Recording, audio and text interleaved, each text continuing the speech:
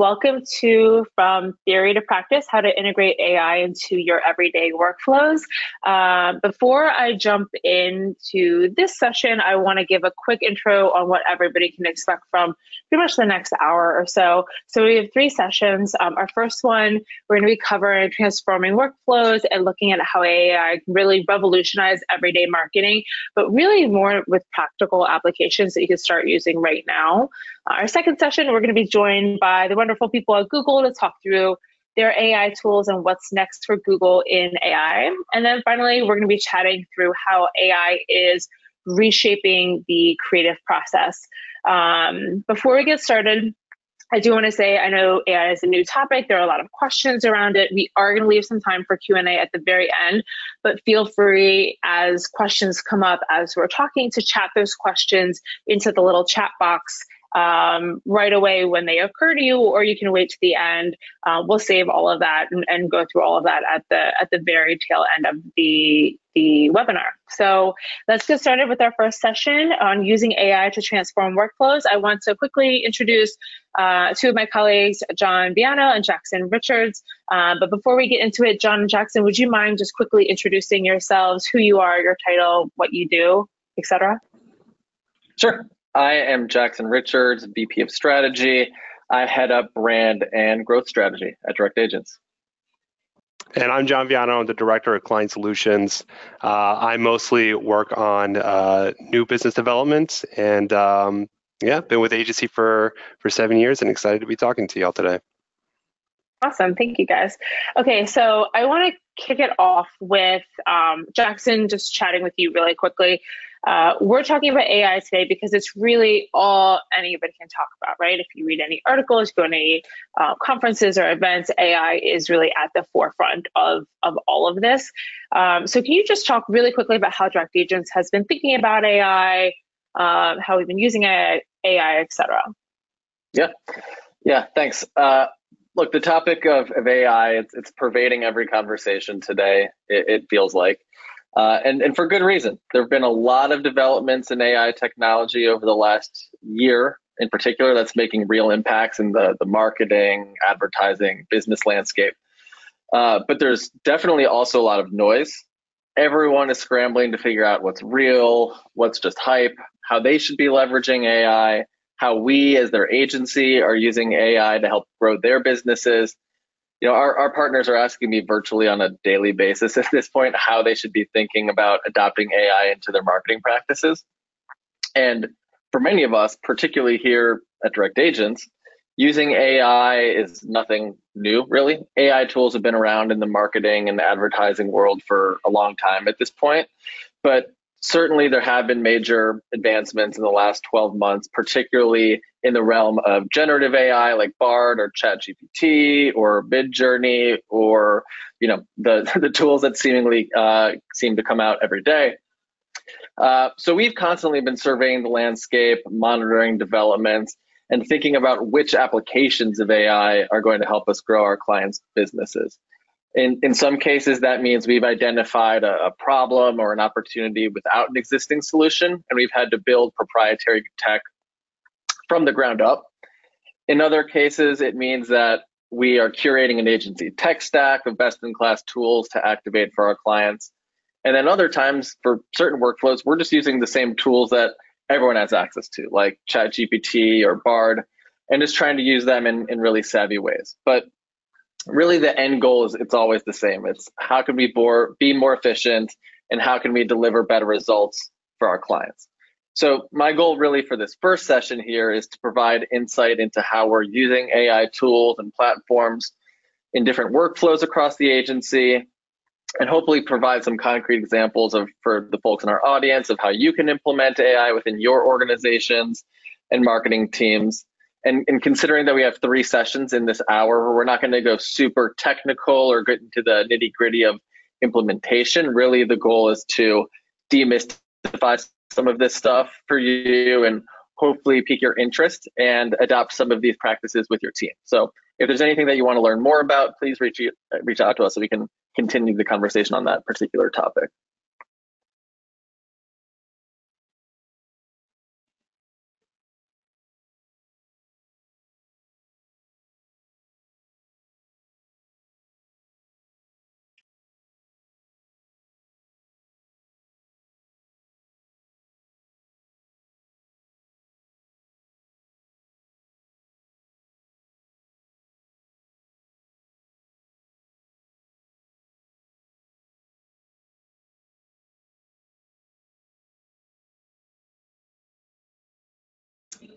So we're really using AI in some fashion, more or less, across all areas of our organization. So while any one workflow doesn't necessarily fall neatly into a single category or agency department, I'd say we're best leveraging AI in the following areas. One is creative and content generation, and we have a dedicated session on this topic just a little bit later. So we'll go into more detail on that then. The others would be research, strategy, and planning, data analysis and insights, performance media optimization, and written content. Written content is something that we'll come back to in probably our next webinar, but those are the key areas. I just realized you couldn't hear me for that last one, so I apologize, but you knew the question I was going to ask. You can hear me okay now? Yes. Okay, great, perfect, thank you. Yeah, no, okay, great. So you can't have a webinar without some tech issues, in my opinion. It just doesn't make for good viewing. Okay, so thank you for giving that outline. So I want to start with you talking through the research, strategy, and planning part. So I know this is really, for most people, this has been very historically time consuming. It's a really manual process. So can you just talk about some of the ways that you're using AI to make this more efficient, make this a little bit easier, a little bit of a lighter lift for brands? Yeah, so whether we're preparing to run a performance media campaign or we're developing a go-to-market strategy for a new brand or a new product, most of our projects involve a deep research, planning, and insight development process. Essentially, we need to know who our best fit customers are, who the competitors are, what are they doing, what opportunities do we have to grow market share within the competitive set. So I'll first talk about audience insights and customer segmentation. And this is an area where we use a mix of proprietary tech, enterprise tools like Helixa and GWI and Resonate, and then even things like ChatGPT or Bard. And audience tools, are nothing new. I think everyone's used audience personas like in their marketing campaigns, right?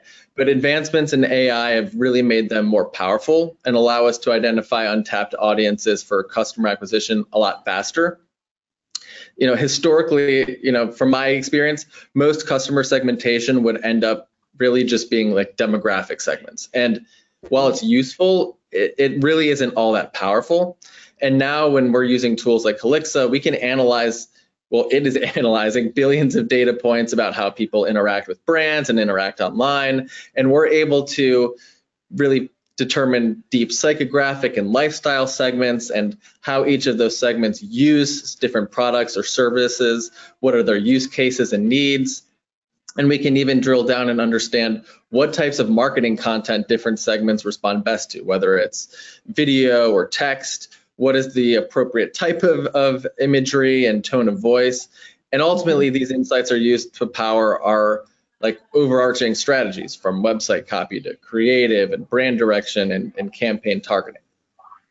And here's an example. We can typically, when we're bringing a new product to market, we're going to run focus groups to get insights from potential customers about what they want, how they make purchase decisions. But it's historically been a time-consuming process to run the session, analyze the responses after.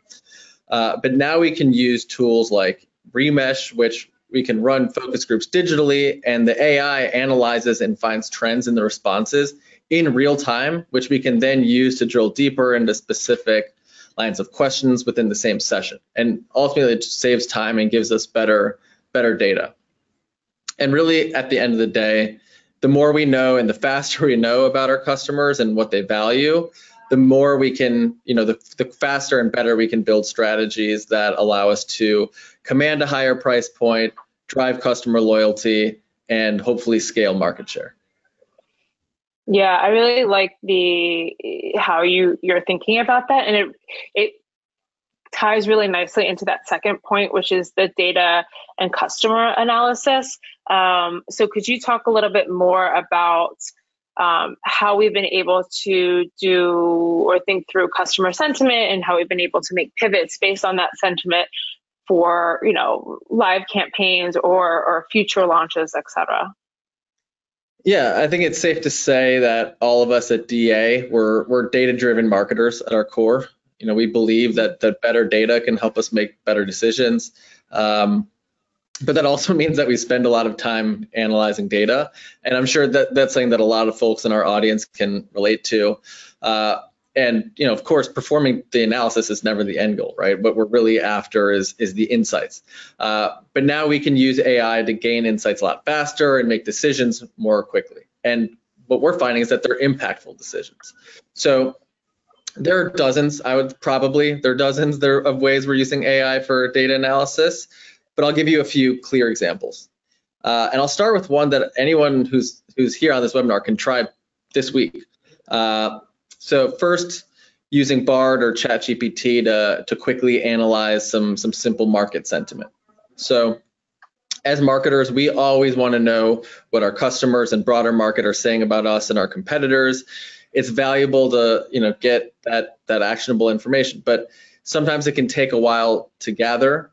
And now we can download comments on social posts and ads. So from a platform like TikTok, let's say, we can take those comments on the posts, input them into Bard or ChatGPT, and ask the tool to uncover trends or keywords or recurring themes in the feedback.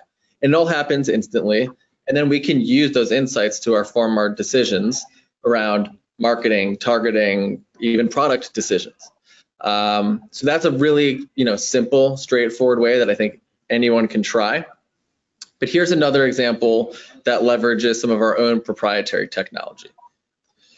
A lot of our clients sell on Amazon, and actually a lot of our clients are Amazon first brands.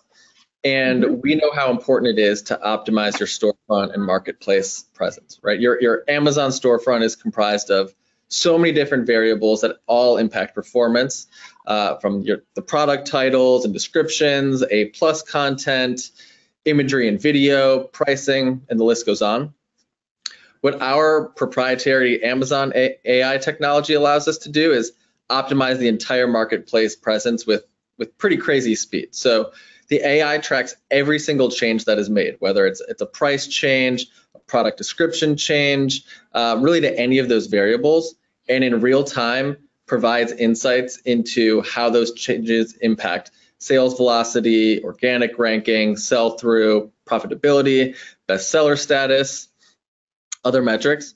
So we're using AI to take what was once a process that required extensive data analysis and longer tests and made it more or less automated. And the result for our clients is that their e-commerce storefronts are optimized faster, which simply just means more sales. Yeah, I think that is an obvious win for many of our brands. When we think about AI, we think about performance, but I also really love what you talk about with the sentiment, consumer sentiment. I was talking to a brand and we were going through how we do this type of analysis, and they said when they tried it, they really uncovered some really interesting things, right? Because you think, this is how my brand is perceived. This is what consumers think of my brand. And you sometimes live in your own echo chamber of, here are my brand values, here's how everyone thinks of my brand. But then when you ask some of this AI, you upload your data with comments and everything like that, you get a very different picture and a very different story, and thinking through what is the brand value and the brand message I want to put out to the world versus how are people really viewing our brand, and be able to do that same thing for your competitors and make those real-time decisions to course correct, which I think is really great. So we talked a little bit, you talked a lot about performance, especially with some of the AI that Direct Agents has in-house. And one of the things I think, like I said, our clients really love is using AI for performance. And when I talk to a lot of brands, that's really where they're most interested in learning more about it right now. There's great things, obviously, for efficiency, which can drive performance, but I want to dive into this part a little bit more. Can you just talk about some of the AI that Direct Agents is leaning into, just to ensure that every dollar that's spent, every dollar that we get of our clients goes a little bit further? Like, what are some of the tools that have been really successful? Yeah, so I want to be clear. A lot of the advancements that are taking place in AI when it comes to like performance marketing or just kind of digital ads in general are happening at on the platform level, like at Meta and Google, whether it's in automatic bidding or AI-driven audience targeting. And we work with our clients on all that stuff, but we're going to go into more detail on that in our next session with Google. But what I want to focus is more in some of the unique tech that we've developed in-house, which we call Canopy, which works across our paid Google, Facebook, Instagram, and Amazon campaigns, where we call it share of voice. But overall, we call the tech Canopy because it sits on top of the platform algorithms. And obviously, those algorithms are amazing. There's a reason why everyone advertises on Google and Meta and why it's so effective. But on those platforms, typically everyone is playing with the same tools. And so we wanted to create something that gave our clients an advantage. And what Canopy does is we built custom automated data pipelines into these platforms where we use AI to analyze all of the different campaign data points from keywords to creative and messaging and targeting, and it all goes into our learning model, and essentially it identifies the optimal tactics and levers for hitting our specified KPIs based on what is happening in the market at that particular moment. So no opportunities are wasted. And for our clients, the KPIs are typically focused around hard metric goals like customer acquisition. And Canopy really allows our campaigns to be more effective and drive better outcomes in that space. We often see like up to a 30% CPA reduction while maintaining or expanding acquisition scale. Mm-hmm. But it also frees up more time for our analysts to do that strategic work, because Canopy is not only automating the analysis of the data, but it's also connected directly to the platform, so it can adjust the appropriate levers in real time. And then also we're using Canopy AI to deliver optimal media mixes and performance forecasts for our clients. So more traditional media mix modeling tools can be, they work to an extent, but they can be slow to output recommended media channel allocations and only look at large historical data sets. But where Canopy really shines is that the AI can quickly collect and prepare campaign performance data and then transform it and give really custom recommendations on optimal media channels, customer journeys and conversion paths, day parting, while also forecasting the impact of different media plan scenarios on bottom line performance. In this case, this isn't necessarily something that you can build in-house and implement, and take away, right away. But of course, if Canopy is something you're interested in learning more about, like in how we can help scale your performance media campaigns, let us know, and we're happy to continue that conversation. Yeah, and that's something I know, as I've spoken with marketers, one of the challenges of MMM is they feel it's too slow, it's more backwards looking versus more forwards looking. So the AI has really helped us be able to make that more instantaneous, more real time, which has been really obviously exciting. Okay, John, I want to pivot to you quickly before we run out of time and have to go to our next session. So that's the marketing lens, right? That's all the stuff that we're doing right now for marketing, and it's our job, so we need to be doing that. But we're all just business people. We are all professionals. And you've been doing a lot of work on just how to create efficiencies in your daily workflow to provide more personal bandwidth and better output. Right. So can you just talk through a few of the things that you've been using AI for that have personally saved you a ton of time, top 3, top 5, whatever it is? Yeah, definitely. And yeah, to your point, I've totally been nerding out on, all the different AI tools that have been out there and that have been coming out over the past 6 months. And I'm quickly realizing that there are so many different ways that you can use these tools to automate some of the day-to-day tasks that you're doing, or at least make the process, a little bit faster or more efficient in some way. So taking a step back from the marketing world and just like looking at the overall business world, anyone within business, how can you use some of these AI tools to make your life a little bit more efficient? So I've realized there's 3 different categories outside of generative AI.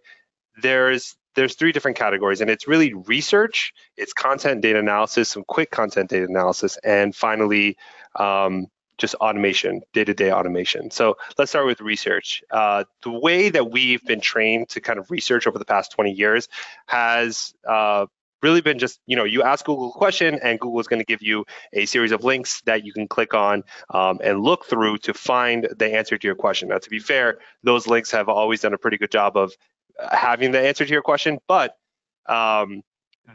with AI coming into the picture, that process is evolving, and it's evolving quickly. And the way that it's evolving is that, now you're basically having a conversation with the internet, right? So think about your experience with ChatGPT. If you ask ChatGPT a question, it's going to directly answer your question. The one limitation with ChatGPT is that it has data only up until 2021, versus there's some other alternatives like Google Bard or my personal favorite, Perplexity, that has access to the full internet and even gives you or provides links to where it's pulling that data from. So just to show you kind of an example, and Sammy, you can kind of play the video here. Let's pretend that we're a cosmetics brand that is doing some competitive analysis. We want to look up what Supergoop is all about and what they're doing. So the first question I ask is, tell me about Supergoop, and it gives me just kind of a synopsis of the brand, their top performing products, and as a follow-up question and just kind of conversational feel, I said, what digital marketing have they done today? And it literally answers my question. It gives me different strategies, different channels that they use, different tactics that they use. And then I can click out onto the link where it's pulling that data from and get more information if I wanted to, right? And there was a full interview, an hour-long interview with their CEO where they're talking about the different marketing tactics that they've been doing over the past couple of years. So I think it's just, the way that we research now is that much, that much more faster. And also, we're able to get more accurate information that is, basically kind of a conclusion of all the different, links that are, out there and all the information that's out there. So that's definitely been an area of efficiency. I think another area of efficiency, if we can go on to the next slide, is some quick content and data analysis. So I don't know if you've all heard, but ChatGPT just launched something like Code Interpreter, and there are dozens of different tools out there that can, read and interpret PDF documents. But this is ChatGPT's native solution. It's called Code Interpreter, and basically you can upload everything from a PDF to a raw CSV or an Excel file and ask questions about that data. If we play the video, you can see here I pulled just demo data of campaign performance to date, and I'm able to get that CSV file and just directly upload it into ChatGPT and just start asking questions about it. And I said, first, tell me about how the CPA has been performing year to date, and it even creates charts. It visualizes the data for me. I asked it to do the same for ROAS. And from there, I just started asking like, hey, what was the best performing months? What are some other general insights that you can pull from this? This in no way is going to replace, Power BI or some of the reporting that you're getting from a digital marketing agency. But if you're looking for some quick answers, some quick analysis, or if you have like a textbook that you're trying to ask questions about, you can upload this information now into these tools and ask questions and have a natural conversation about it. For those of you who don't have ChatGPT Plus or don't subscribe to the service, there are a lot of other free alternatives. I've also been using Claude AI by Anthropic, which is also super powerful. And then going on to like the final area of efficiency, and that's day-to-day automation. And really this has been around for a really long time, but I feel like I personally haven't been able to wrap my head around it until it incorporated some ChatGPT features and natural language models. And so basically what these no-code automation platforms are able to do is connect all the thousands of different applications that you work with on a daily basis. So think Gmail, Google Calendar, Slack, Pipedrive, Salesforce, whatever application you're using, and automate different processes across those applications. So what's really cool is that now they've incorporated this ChatGPT feature where you could say, hey, I have a specific thing that I want to automate, tell me how to do it, and let's make it happen. So if you play this video, this is just a very quick example. I said, listen, anytime my brand is mentioned in Twitter, can you send a Slack to my marketing team?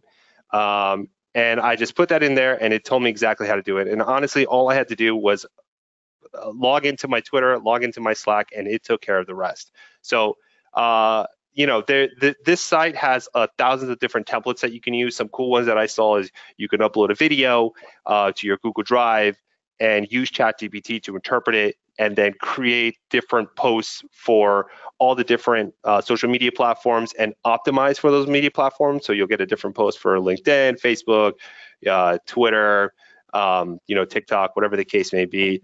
For more lead generation, if you have a lead that comes into your landing page, you could send a Slack to your sales team. You can set up an account on Pipedrive, and you can also automate the process of sending an email to that contact, looking at my Google Calendar and asking, hey, when's the next time that you're free? Here's my availability.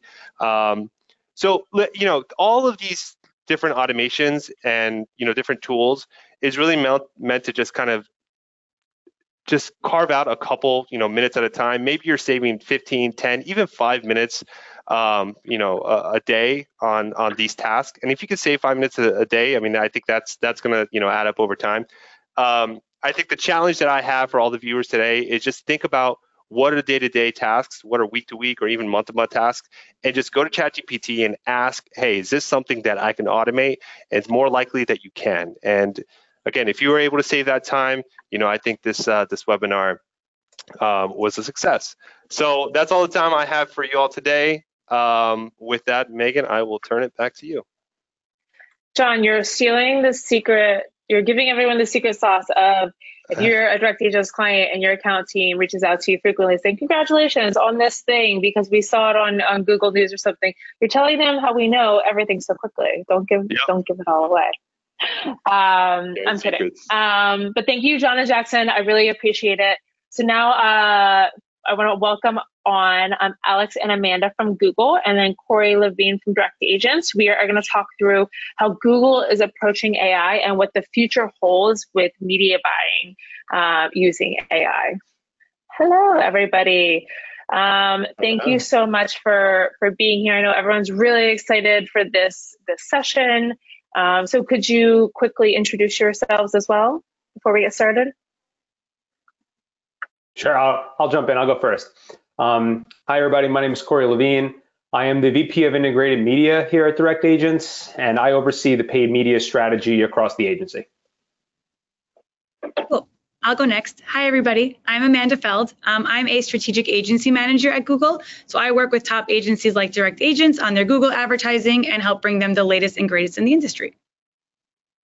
Hi, I'm Alex Sewich, and I'm product lead on pretty much performance products here, so search, smart bidding, automation, and I work with the global leads and PMs, and actually introducing best practices in the landscape of agencies and customers. So super excited to be here. Awesome. And like I said, I know everyone's really excited to hear about what Google is doing with AI, what the future of AI looks like for Google. So I want to start with more of like, before we dive into the details, more macro, because I think a lot of people don't understand some of the details on how AI actually works, and that causes a lot of confusion down the line. So Alex, you are probably the best person to speak to this right here. Can you just talk to me, how does AI actually work? That's a great question, isn't it? And even I guess the people who build the actual AI tool have a hard problem like defining it. But in a nutshell, it's the ability of machine to learn from experience and the data. And the key here is to understand is like they're taking the predictions and experiences. There's no like hard code involved.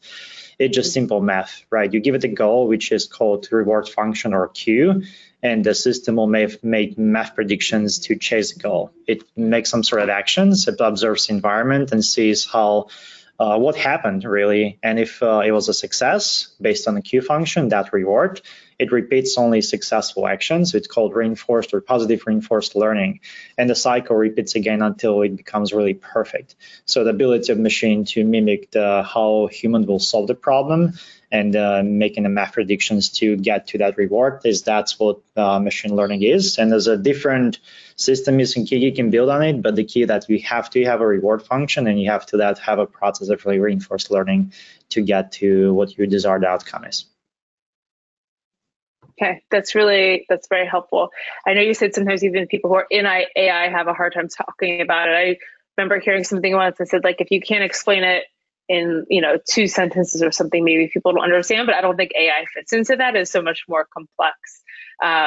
Okay, so let's pivot to the implications, right? So we talked a little bit about how we're using AI in the last session, but I'd love to hear from you. What are the largest implications for marketers? Where do you think marketers get the most value from AI?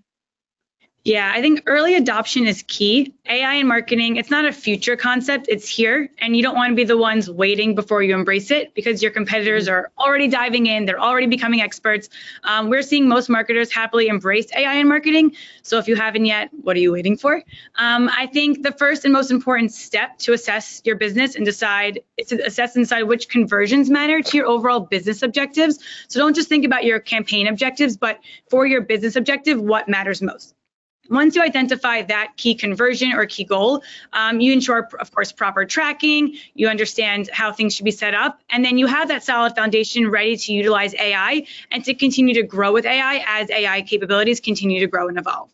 So the success of everything you do within Google Ads, like bidding, creative, format, all of that is contingent on you having the correct conversions listed in the system as your priorities. Like Alex said, it's learning based on what you input. So as long as the inputs are correct and the conversions are really what matters for your overall business, everything like smart bidding will just help you reach those right people in the right time. Oh, that's interesting. Hey, Corey, like, what's your perspective on that? So that's obviously Google, for Google, what is the most important and what marketers really need to kind of double down on. But do you find that that's like also like the macro trend or? Yeah, it's a great question. I mean, one is I'd like to stress what Amanda said. I do believe that early adoption is going to be key to success for all marketers and brands. But, while it's hard to say exactly what the biggest implication is going to be on marketers since it is changing so frequently, and we were at the beginning, I do believe the biggest immediate impact for media buying perspective is going to come from how buyers are setting up their campaigns and are able to test creative variations at scale. So we've already seen platforms, Google, Meta, everyone's making huge pushes towards more of that automated creation through a Performance Max or an Advantage Plus, and everybody's rolling out generative AI capabilities, whether it's for text or images. However, in the long term, I'm actually bullish on the impact AI will have on measurement, especially in a world where data privacy continues to make measurement increasingly difficult, and AI could be a great way to kind of absolve that gap a little bit. That's really interesting. Yeah, I'm really also excited about like the future of personalization and how that will obviously change as AI gets a little bit more sophisticated. So for right now, the value and what most marketers can do is really just start testing, right? Start testing the water, start trying things, even if you're maybe not super comfortable, and making sure things are set up. Because Amanda, to your point, if you're not doing it now, if you're not using these AI tools, you're going to be left behind, obviously. So the other thing I really want to talk to you guys about is the mindset of marketers, because AI, if you talk to anybody in the AI space, and Alex, you probably feel like this has been going on forever. When I talk to anybody who really works in AI, like this has been coming up the last, 5-7 years. It only has really gotten the attention and the hype in the last year or so, or maybe even not year, 6 months or so, right? And that is a very short amount of time for the mindset of marketers to change.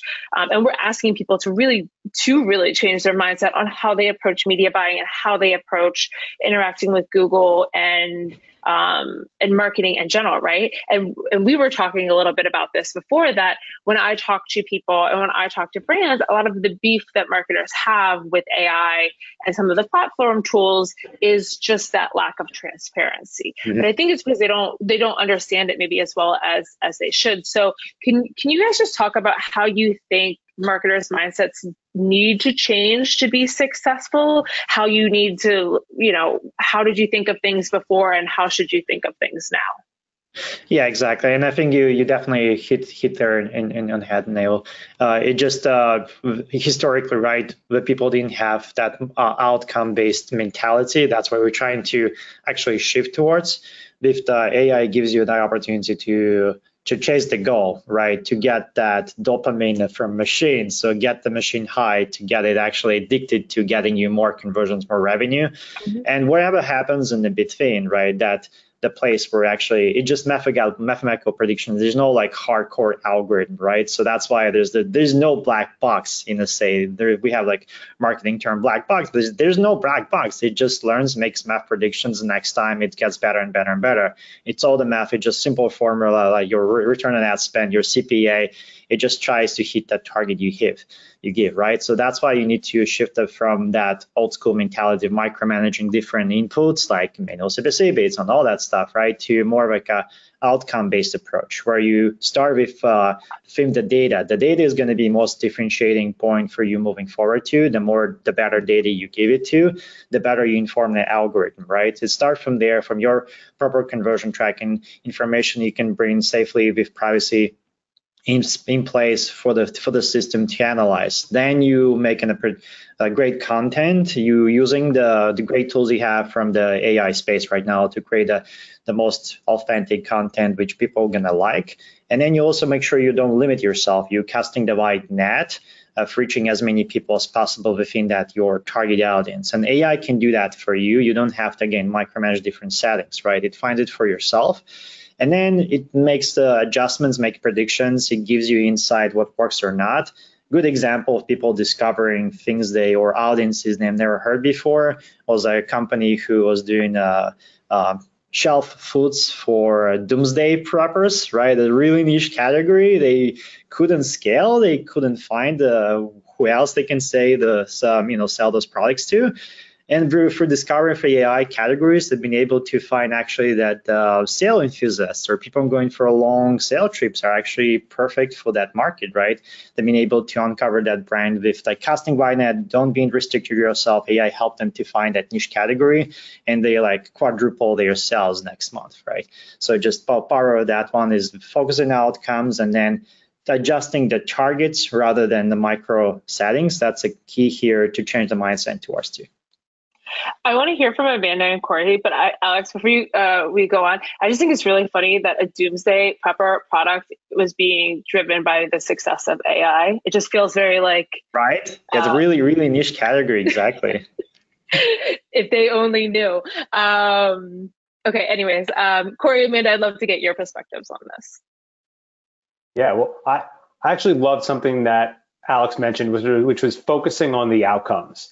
And I think a lot of brands and marketers, they really need to get comfortable with embracing AI as it relates to their optimization strategies. Alex and Amanda were mentioning the bid strategies and ensuring you're ranking your conversions, but the optimization flywheel has changed. And I feel that many marketers, though, are still living in the past. What I mean by that is a lot of brands out there are still over-optimizing their campaigns, trying to put a manual optimization approach on things. And what that results in is asking their agency, their in-house teams, their partners to over-optimize based on small data samples, which can actually lead to poor performance and hurt the overall flywheel. So what can marketers do? Like, that is not saying marketers need to just sit back, and kind of just let the algorithm do its thing. But marketers need to be focused more on understanding how the AIs work and analyzing larger data sets, because the AI is only as good as what it's being fed. The output's only as good as the input. And so we need to be focused more now as marketers on analyzing larger data sets, focusing on how that kind of ladders into the overall strategy and making bigger, more impactful changes, then giving that AI the proper time to adjust, test, and perform within itself, and then rinse and repeat. But I think, so the biggest thing would be that mindset shift to adjusting what we believe optimizations are and the role marketers and agencies play in that in order to ensure success and scale for the future of your brands. Yeah, AI is our friend. I think people hear artificial intelligence and they think of those early 2000s movies where robots are taking over the world and stomping on your cars. But in reality, AI is here to help us in ways that we didn't even know were possible. The main attribute marketers need is trust. AI is not some machine that's going rogue, but as Alex explained earlier, it's like that precise ability to learn from signals you provide and that it observes. So that's why the conversion alignment that I mentioned is so important, because the success of AI in your marketing campaign depends on the signals and those parameters that you provide. But as long as those and the constraints are all set, you just need to trust the system and it'll provide the optimizations based on those signals, things that aren't humanly possible. And then that's how you'll see success in the AI-driven world. Yeah, I think that's really important. I liked all of those points because it is going to be a really big shift for brands, for marketers, not just for themselves, right? For us all who are working with Google every single day, but how you communicate that upward as well, right? It is about selling that upwards, making sure you really understand it, you understand some of the nuances so you can properly communicate it and communicate it within your organization. Because Corey, to your point, there are a lot of brands and marketers doing themselves and their campaigns a huge disservice because they are stuck in the mindset of 2018 or whatever it might be. So hopefully if anybody has questions about that or how to position things internally, please reach out. We would be happy to help. Okay, so I want to dive into Performance Max a little bit because we can't talk to Google about AI and not talk about Performance Max. So it's one of the things most marketers are familiar with when it comes to the Google AI capabilities. So can you guys just talk a little bit about how Performance Max is going to affect client performance? How does it affect client success? What have you seen? Yeah, absolutely. And then I think that's continuing the conversation of how we can find the best fit potential customer, the next best ROI and efficiency for your customers, right? And it gets really tough when people only 5% of the time spending on search, which is by itself is a huge amount of time, but the rest of that they are spending on other display on YouTube, they're watching other content, right? Is the ability to find them cross network, that's what's challenging, and the search gets more and more expensive with all the inflation and all the your potential competitors are stepping right there. So that linking together and then with the AI and finding that, because PMax is a goal-oriented campaign, right? It's the same like AI, it's like a reward function there. I want to get the ROAS you're looking for, I want you to get to CPA you're looking for, and that's what we try to optimize for. But not only in the search or shopping, but also chases for thousands and thousands, millions other websites where your customers are, right? So that ability to find the next best return for your investment, the customer across pretty much every part of their customer journey, and that's what differentiates PMax, and that's what makes it more efficient, because it's much cheaper to find them in other networks versus only chasing. It still does that search component, but also it brings that wealth of cross-channel network optimization and finding the next user, right?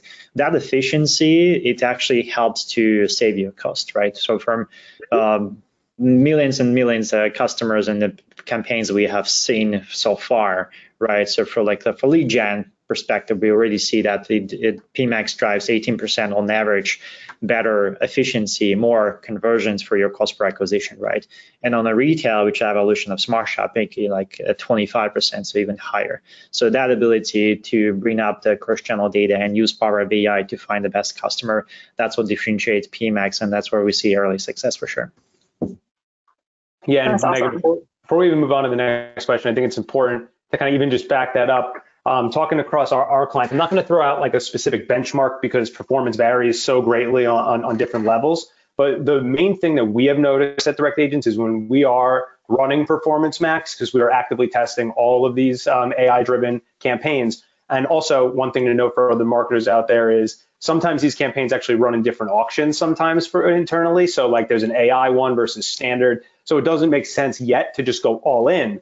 But when we are testing the AI against the standard, what we have found is that the performance is backed up by the data, and we have seen more than not performance max performance.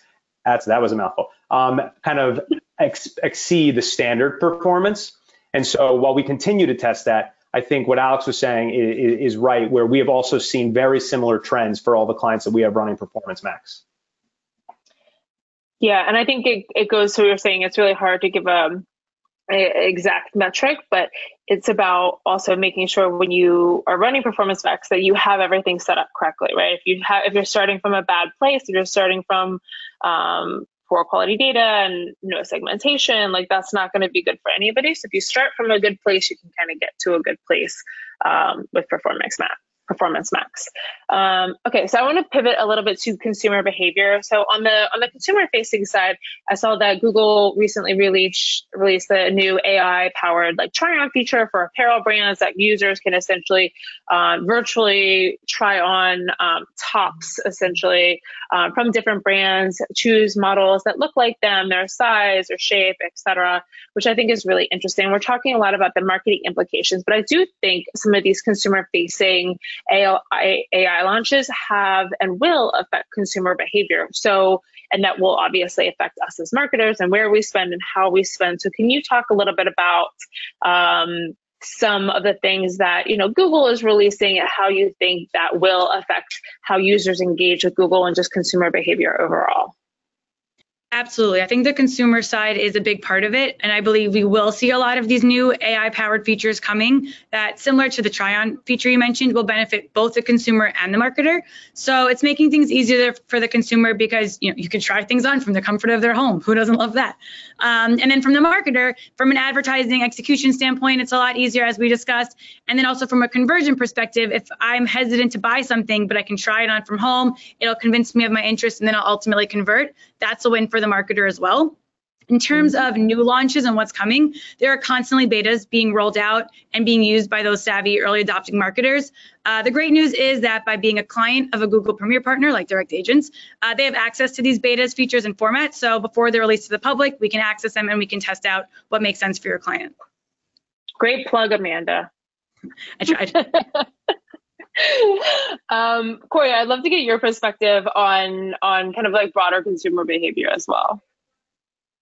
100%. I do believe that how platforms like Google integrate AI capabilities into their products will 100% shape consumer behavior. I'm going to be very bullish on that prediction and say 100%.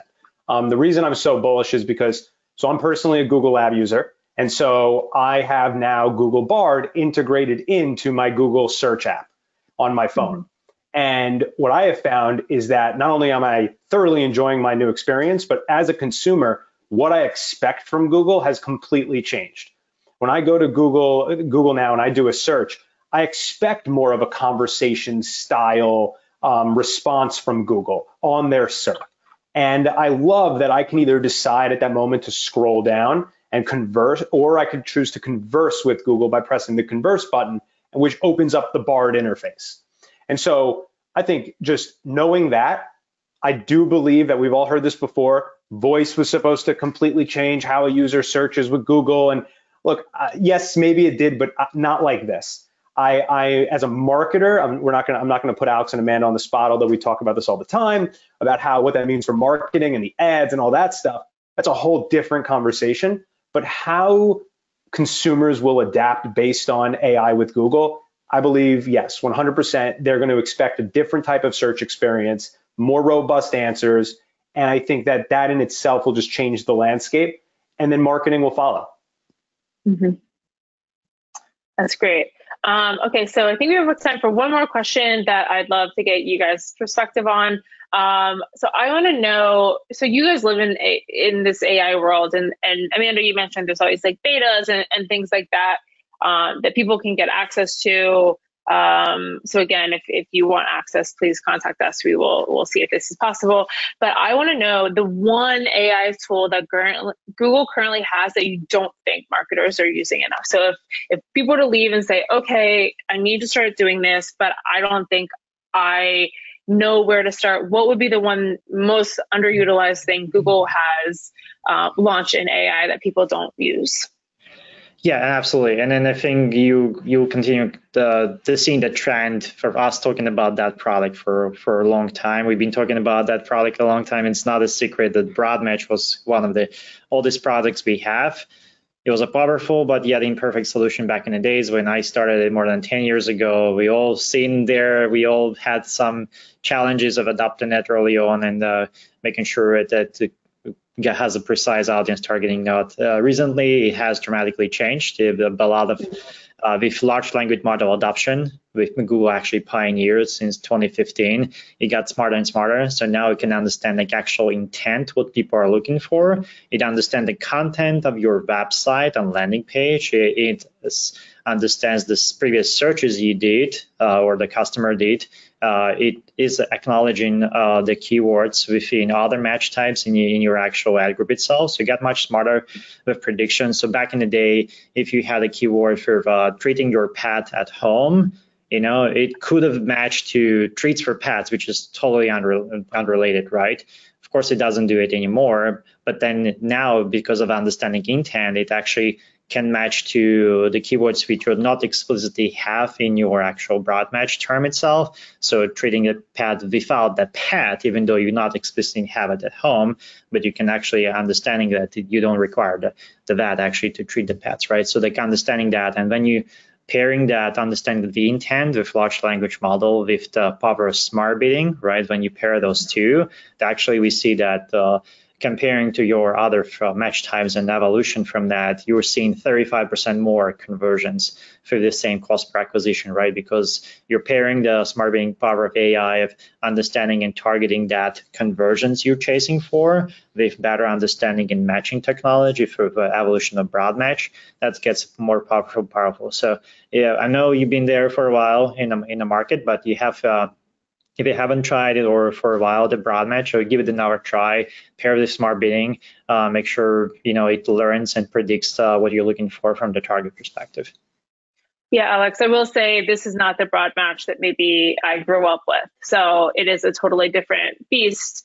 So I encourage people to check it out as well. Corey, what about you? What's one thing that people aren't using enough? Yeah, I won't talk to one specific Google product, but I'll end it with, I don't think that marketers are testing different AI tools enough in general. And I think that could be out of fear of performance or the unknown or what Megan mentioned about the trust. But the truth of the matter is, like, here at DA, we've embraced these tools. Like, we know they're not going away. If you're gonna put your head in the sand, I highly advise against that, because this is not going to be a fad that just disappears. So we know that, we believe in that here, and so what we've done is we continue for all of our clients to rigorously test and gain initial learnings. We feel it's imperative because the more you learn, the more you train these algorithms, the better they're going to get. And so if you could add your data into what Google is doing, maybe you don't see that great performance right out the gate, but it will get there.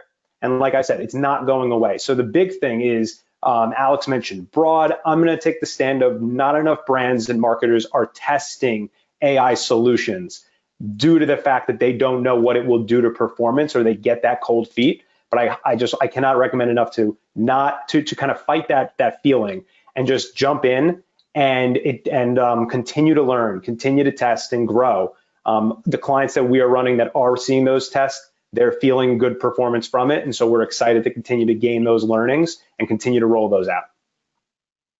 Perfect. Yeah, and to your point, Corey, if people are worried about transparency, I wrote this down because it was like one of my favorite things that was said. Alex, you said there is no black box. So there's not like a secret black box somewhere. So I love that. That's how I'm gonna end the session. Thank you guys all for such a really great conversation. So next, I'm gonna pass it off to Jackson Richards, who's gonna be leading our next session on AI and creative. Thank you guys for tuning in for this wonderful chat. All right, happy to be back. And we have two new speakers with us. We have Valentina Elegante, our Associate Director of Creative and Content at Direct Agents, and Catherine Grabowski, who is our Senior Creative and Content Specialist. And for the first 45 minutes or so of this webinar today, we've been talking about AI more as it pertains to data analysis and campaign optimizations and the nerdy stuff, right? there's a whole other side to marketing, which we have not really touched on yet, which is the creative side. And this creative side of things is being impacted and advanced through AI tools just the same. So we want to make sure that we end with a great discussion on this side of things. So opening it up to Valentina and Catherine, I'll start with just a broad question. Give us some insight into how you're utilizing different AI tools into your day-to-day workflows as you're working on creative projects. Yeah, absolutely. So I think any creative professional or anyone on any sort of design team is aware that project management processes really can make or break a creative project or creative deliverables. So everyone's probably seen the final version 15 that probably isn't even the final version yet. So making sure that we have these processes in place to have a very efficient workflow is very important to the success of our creative outcomes. So here at Direct Agents, we use a variety of tools. We use ClickUp to monitor projects and timelines. We use Miro and Frame.io, which is really for the final presentation. And we use Figma as a collaborative design tool. So Figma is essentially like a giant whiteboard. So you can have multiple designers on the board at one time, collaborating, adding notes, updating designs. And we use this for a lot of our web design and static design projects. Well, Figma actually just recently acquired Diagram, which is an AI integration. So this is really allowing for a lot more sophisticated design tools through the platform. So if you can see in the video on the left here, they now have generative AI where you can type something such as albums, and Figma will automatically recommend different interfaces that you could use on this mockup. So saves a lot of time on the design side when we're designing these web pages. And then they also have the Magician tool, which will automatically recommend icons or images or copy that really fits and feels cohesive with the design that you're already creating. So this is just one of the many examples in ways that these programs that we're using are becoming way more sophisticated and really helping us to be more efficient in our day-to-day workflows. Yeah, I don't think anyone wants to see like version final V16 again. But as you're saying that, I'm seeing that, these are tools that allow our, creatives and designers to get to that final product faster, not necessarily, creating something that would have been otherwise different. Yeah, exactly. And that perfectly segments it to just how crucial that foundation is within that project management and that concepting, but we're also able to integrate these different tools when we're actually executing. A perfect example here that has saved just so much time is rotoscoping. So for those of you who don't know what rotoscoping is, it's essentially the process in which video editors have to manually outline frame by frame the certain subject. So you'll see on the video here on the left how time consuming it actually is, because it's every single point with every single motion just to specifically edit the subject or edit the background separately. But now with this AI integration, with a couple of points, we're able to map out that subject. The AI is able to understand and really just scan the scene to see what that subject is and pan it out throughout the rest of the scene and really just moving forward. But all this new times, again, saving days or upon weeks, just allows the video editors to focus on the larger picture. What is the goal of the video? Are we actually hitting that? Do we want to provoke, or are we evoking the emotions that we were really intending in the beginning? So this is just a really cool tool, Jackson, what you said, of not replacing, but just doing the stuff that we were already doing, just in a much quicker fashion. Yeah, and that's a great example of a specific workflow where that output is expedited. And I know there's many others, just like this, that kind of get us to those finished products faster. But, what I want to know is, any creative project, there's so many different phases of it, right? From the brainstorming and initial ideation to coming up with messaging concepts and different design concepts. Can you kind of walk us through how we are using AI at different stages of the creative process? Yeah, absolutely. So AI can really be used as a collaborative tool that we can tap into from campaign ideas and copywriting to final design. So for example, on the campaign ideation phase, I put a sample brief into an AI tool. So think of this as almost a creative brief where I'm telling the tool, okay, what's the client? What is the campaign goal? What are the overall brand goals and who's the target audience? So really summarizing all of our findings and research into this brief. And then ChatGPT was able to deliver me 4 or 5 overall campaign concepts with assets included. So then as a creative strategist, I'm able to review these concepts and pull out, okay, which campaign really makes most sense for our brand goals, our project restrictions, and our overall project goals, and able to refine and tweak that. So I'm not spending time on that initial brainstorming phase because I really have a jumping off point from these AI tools. And then on the next slide, putting this back into these AI tools for copywriting, so I can get a video script, asset copy for paid social campaign, and even hashtag campaigns for influencers to use. But this is really, again, just a jumping off point. So copywriters can then focus on refining and tweaking and making sure that this copy is optimized for each specific campaign. But even taking it a step further and say we want to talk to CMOs and college students. So taking that final copy, putting it back into those tools and saying, okay, speak to me like a CMO or speak to me like a college student. So again, we're really using this as setting the foundation, the framework for a campaign. So we're able to spend more time making sure that this really aligns strategically with our overall goals. One thing that I'm noticing here too is, we all know this, like the quality of the outputs from these generative tools like ChatGPT or Bard are really dependent on the quality of the prompt. And so I noticed that to get these good outputs, we're feeding it a lot of information and data about exactly what we're looking for. And for anyone out here who's listening, we're happy to walk you through some of our tactics for doing that as well. Yeah, absolutely.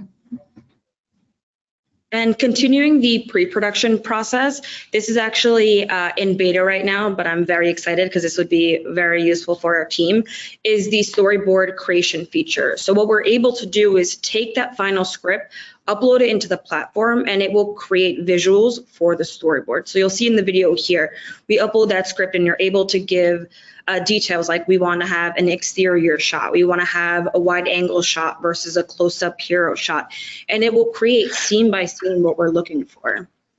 And this is really one of the main components within the pre-production phase because it sets the tone of the visuals. What is that production going to look like? What do we need? What shots we really need to make sure that we nail? And also this is the time that it takes the most because we're going back and forth with the client or the different teams to really make sure that we nail it. So something like this allows us to free up resources from our graphic design team and make sure that people like Catherine and I or our video team are able to just continue to plug in and refine. So although it's in the beta mode, we're super excited to see this one.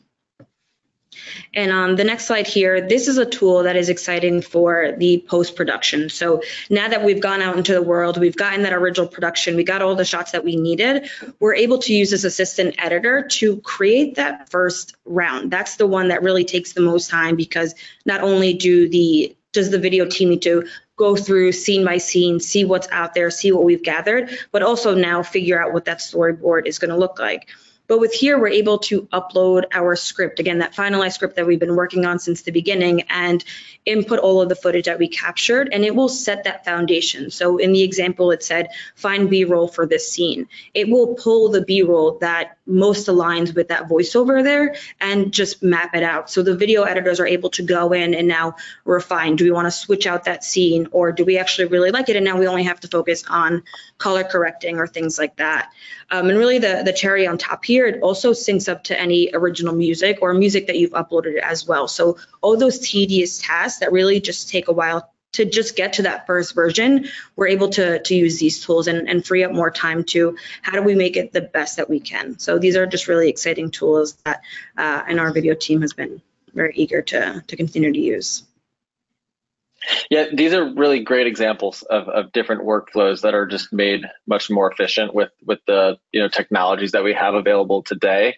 And it is pretty crazy to think of like how much more quickly we can do some of these workflows than we have in years past. And it frees up more time holistically for our creative teams to do that creative ideation and design work. And to that point, like I know that there's a lot of discussion out there around generative AI tools working with creating new visuals, whether it's automated videos or images. But are you using those in that capacity? What is really the right balance between the human creativity and using AI tools for those workflows? Yeah, absolutely. So it really is about finding that balance, like Jackson, you mentioned. It's about making our workflows more efficient. Rather than replacing our designers, our design teams are able to work with these AI tools. So there are certain human skills that AI currently can't replicate. So things like curiosity and observation. An AI tool is taking a series of inputs, it's generating some sort of output. Maybe that's copy, maybe that's some sort of design asset or video, but it's really not able to take a holistic view of the creative campaign and uncover gaps, find holes or inefficiencies, and see where we can really push the boundaries creatively. So this is really about making our initial brainstorming phases more efficient. This image here on the left, the elephant butterfly, this was an example that the Harvard Business Review pulled. They asked an AI tool, okay, make me a combination of an elephant and a butterfly. So they received this image on the left here, and they were able to re-input it back into that AI tool and say, okay, what's a series of products we could create using this image as inspiration? So now they have 40 product images on the right here, and they're saving their team time from having to go through all this initial iterations and initial brainstorming, whereas now their team can pick maybe three images that are most relevant and continue to refine and optimize from there. So again, it's really about being more efficient in our workflow and thinking about these AI tools as assistants to our workflow rather than replacements. Exactly. On the next slide here, I pulled one of the quotes actually from that article that I think sums it up perfectly, that the greatest power of these generative AI tools is not to replace humans, but to just fuel us and help us create these unimaginable solutions. This is really meant to be a resource for those creatives who maybe haven't had the resources to create or maybe didn't have the technical skills to bring their visions to life. Now, that ability to do so, it'll help brands experiment a little bit more, move a little bit faster. So it really is meant to supercharge everything that we've been working on. And I know our creative team has really much embraced it because they see it as that. They see it as a tool rather than a threat. So I just think that this quote here really embodies that position. I definitely think that's true. I think that is this point here is true actually across all of the different applications of AI that we've talked about today, but I think none more than in the creative side of things. Also, I think Catherine, on what you were speaking to before, I just want to call out. I think that tool that was being used for that was Midjourney, in case anyone was interested. What is the most creative way you've seen a brand leverage AI in creative in their campaigns? Yeah, I'm super excited about this video. I'm sure many of you guys have seen it. It's gone viral and rightfully so. It is the campaign that Orange did for the France women's national team for soccer. It's really awesome. It is a reel of these incredible moments in the game. There's goals, there's saves, people are pivoting, the music, if you actually hear it separately, it just gets you going and it's really exciting. And then about halfway through the video, you realize that all of these key moments were actually performed by the women's national team. So not only are they using these awesome technologies to essentially fool you, but the bigger message is that women's sports is as exciting or arguably more exciting than the men's team. So it was just really cool to see how such brilliant minds came up with this concept, but then also adding that layer of answering a kind of social norm and something super relevant right now as the Women's World Cup is on. So I just thought this was super cool. If you haven't seen it, I definitely recommend you watching it from the beginning, but from here you can see how it's really changed. So super awesome. Yeah, and I love this campaign from GoFundMe that they released at the beginning of the year. You can see on the video on the left here, it's a 2-minute animated video that they created utilizing a design team and then also a series of AI tools.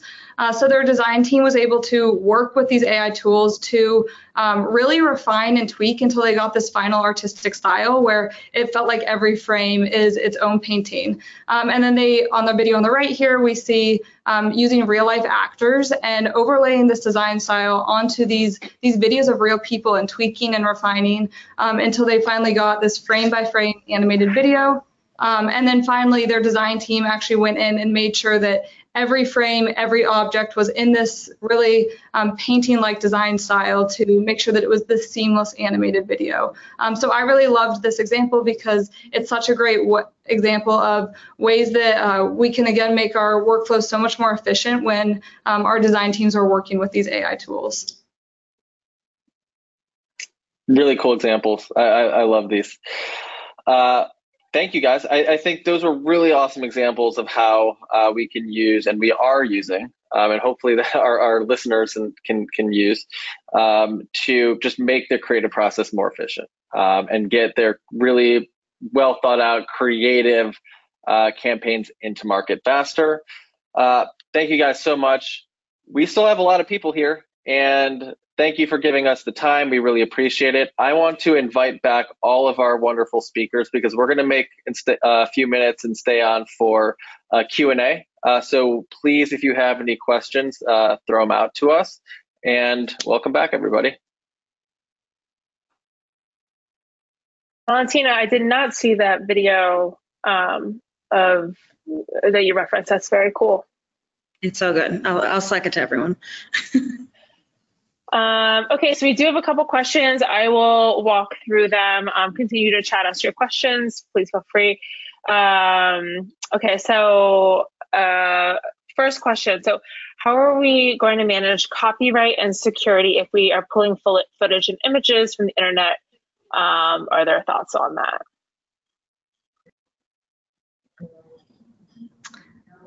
Yeah, I think on the creative side as well with copyright and security, it's about using, again, these tools in the initial ideation phase and the brainstorming phase. But then when we're actually going to create videos or create final assets, it's building those original designs. So again, using these as tools that can help us in that brainstorming and ideation phase of the project. Oh, perfect. Thank you. Okay, so second question. So we mentioned, we were talking a little bit about copywriting. It said you mentioned you currently can't rely on AI to create written copy without humans. Is there a future where you think that changes? I'll jump in on this. I definitely think these technologies are going to continue to get better. So there's a world in the not too distant future where it'll be able to generate pretty decent copy from scratch or good blog posts or whatever. But I think what is going to remain the same is that AI tools are not going to replace skilled workers and creatives and strategists. Really, I think what will happen is that we are going to the best people in the industries are going to leverage these tools, and so that's where I think this is going, where the people who are using these tools to make them better at their jobs, more efficient, will really just kind of surpass those who are kind of stuck in the mud and not fully embracing these technologies. Okay, great. There's another one that Catherine, you more or less answered. Does the direct agents creative team ever use AI generated images and videos in campaigns? I can answer this one. Never for final iteration. So like you said, we kind of touched on this before. We use it as mood boards, as inspiration if we want to see how a campaign can potentially be visualized, but that's really to the extent of it. We want to make sure that our designers and our experts are the ones designing it. One, because we believe in them, and we know that at the end of the day, I know that they'll make work better than these AR platforms, and I just believe in them. But it really is to make sure that we're also having original artwork out there, that we're making sure that we're really doing the work. So it is that jumping off point, but never in final campaigns have we leveraged it, or will we be leveraging it. Okay, and then one of our final questions, what are your opinions on the security risk of uploading data to open source? All right, that's a tough one. So I'm not a lawyer, but I think it's a very valid question.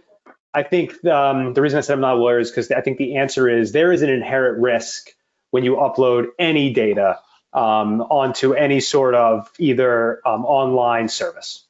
We've seen a lot of hacks, a lot of things going on. Honestly, there was even a bug exposed in ChatGPT a few months ago that kind of went under the radar.